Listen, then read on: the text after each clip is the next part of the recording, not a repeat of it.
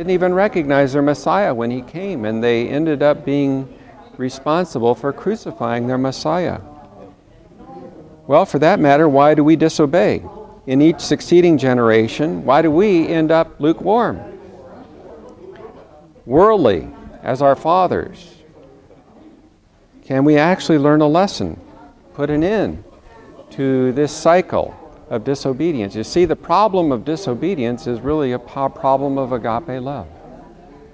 Not appreciating the self-sacrificing love of Jesus Christ. Well, I think also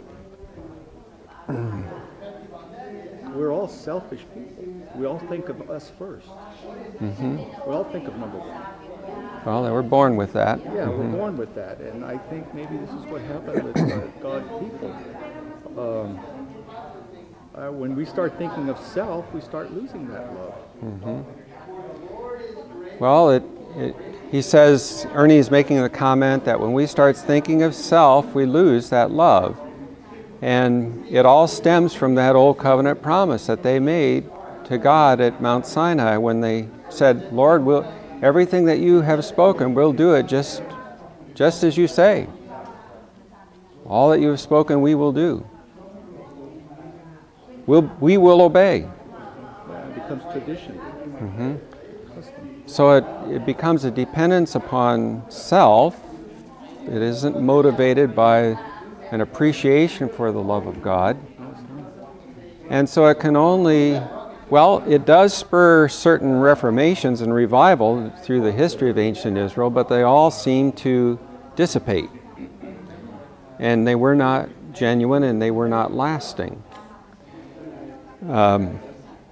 It's the same problem over and over through history that we as a people today experience in being lukewarm as the seventh church of Laodicea.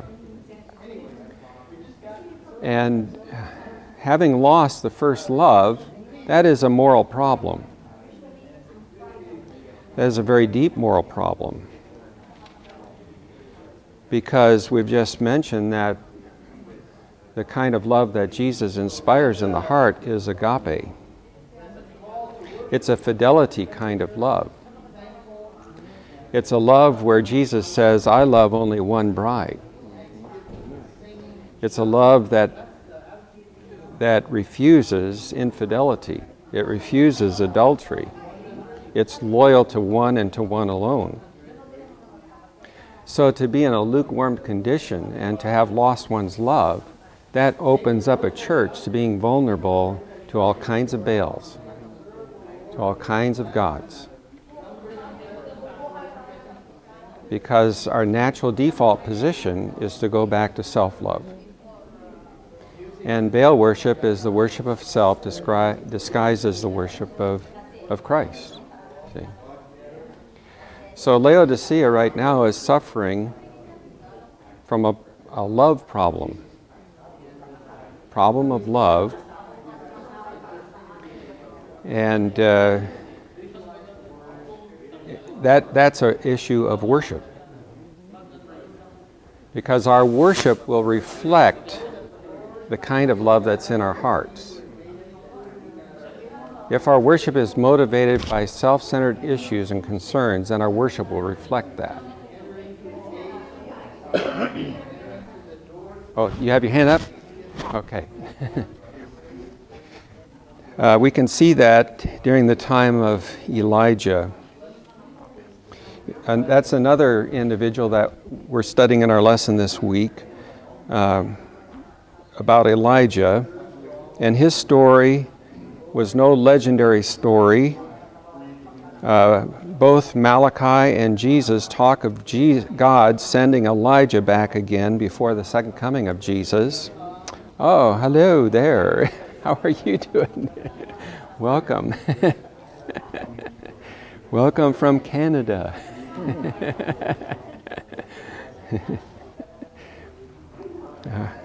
And we're told that when Elijah comes, that some Christians will treat him as King Ahab and Jezebel did the real Elijah. Could it be that when Elijah comes to bring a heartwarming message of God's love, that we could treat him today like Elijah and Jezebel, or Ahab and Jezebel treated Elijah back in his day. In other words, could Baal worship still be with us? You know, the word Baal simply means the word Lord, L-O-R-D. And a housewife would call to her husband, Baal, come to lunch. Lord, come to lunch. And over a century of spiritual confusion, the people sincerely thought it was another acceptable name for the God of Israel, because they were too scared to pronounce his true name, for it was too holy to pronounce. So Baal worship had gradually crept in. And Baal worship became contemporary worship,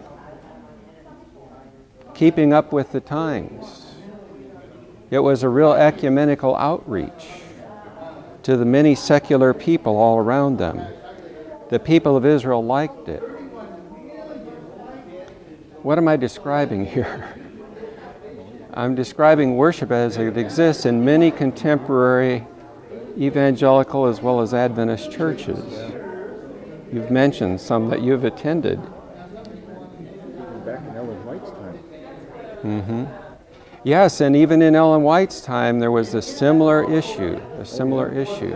Worship that's very pleasing to man. It appeals to the senses. And there's a lot of excitement. And it seems to attract a lot of attention and a big crowd, because it is pleasing to self. And when someone stands up to say something out of discernment, to make a protest, they're the troublemakers. That's right. They become the ones who are divisive in the church. So, was Elisha divisive in his day? Was he the troublemaker? You know, think about it. Ahab and Jezebel were the equivalent of the anointed of the Lord in the holy office. And this was plausible, for the Lord had made Baasha prince over my people Israel. Bad as he was, Ahab was the anointed of the Lord. And you know, during the king Ahab's reign, it was a time of great prosperity for Israel. A time of great prosperity.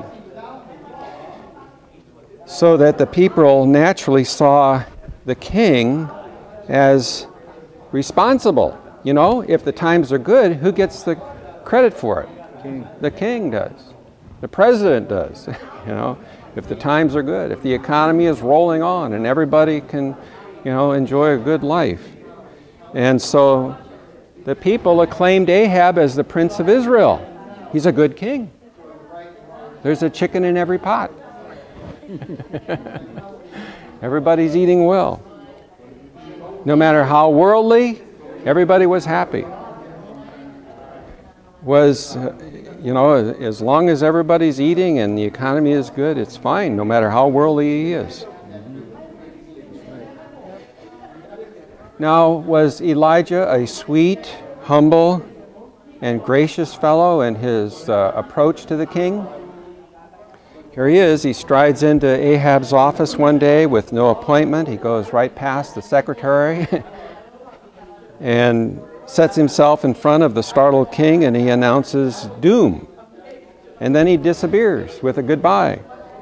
And later he confronts Ahab and tells him directly, "You are the sole cause for this terrible drought and famine." Now, would any church board like to invite Elijah to be your guest speaker?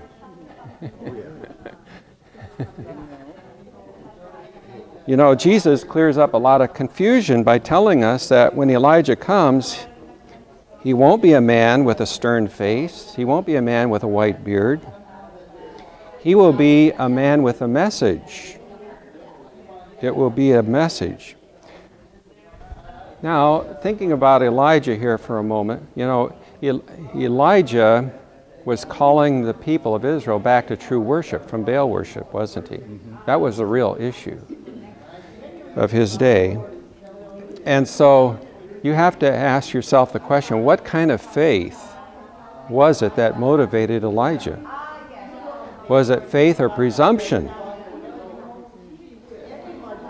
And what did you say? You're too far back there. You know, all of our class members, they sit right up here.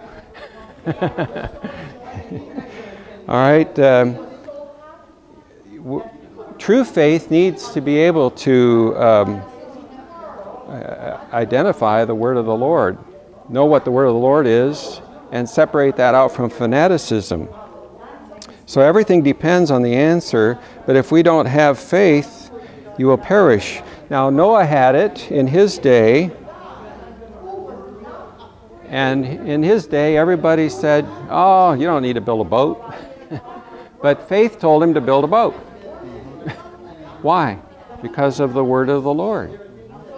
Okay. Abraham had faith. He left his Beverly Hills home in Ur of the Chaldees to live in a tent the rest of his life. David had true faith. He was a mere stripling. He was armed with a slingshot and 5 pebbles, facing in the name of the Lord the well-armored Goliath. Elijah had faith. He had to have faith, drenching with water the altars on Mount Carmel and then praying for fire to light the altar.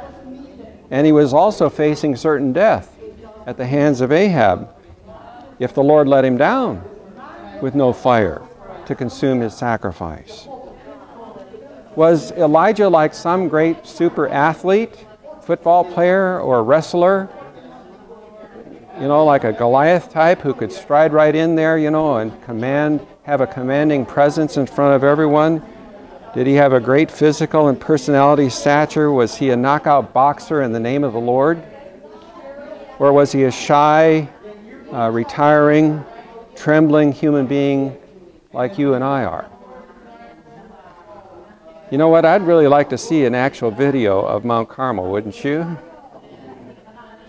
I would really like to see an actual video of Mount Carmel on location, but the best we have is what the Bible says about him.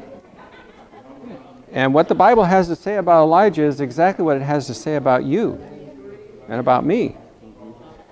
Because in James chapter 5 and verse 17, very interesting comment. James 5:17, it says, Elijah was the same kind of person as we are. Elijah was the same kind of person as we are. Do you think that Elijah was tempted to stand alone, seemingly forsaken of all? Yes. The faith of Elijah was 1,000,000 miles away from presumption. He trembled a long time before the Lord. He knelt to pray about the situation, day after day, year after year.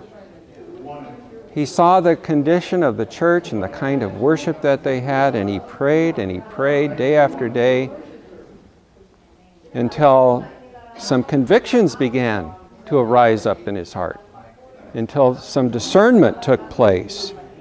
And then the Lord gave him courage, enough to go to Ahab and give him the Lord's ultimatum. Take your choice, O king, Baal worship and famine, or repentance and God's blessing. And all during those 3.5 years, Elijah had to pray earnestly, it says, in James 3:17, continually every day, or he never would have taken his stand as he did on Mount Carmel. Now we're told that there were 7,000 that didn't bow their knee to Baal. That's wonderful, isn't there? That there was a remnant in Israel, but not a one of them came out and stood with Elijah. He stood it all alone.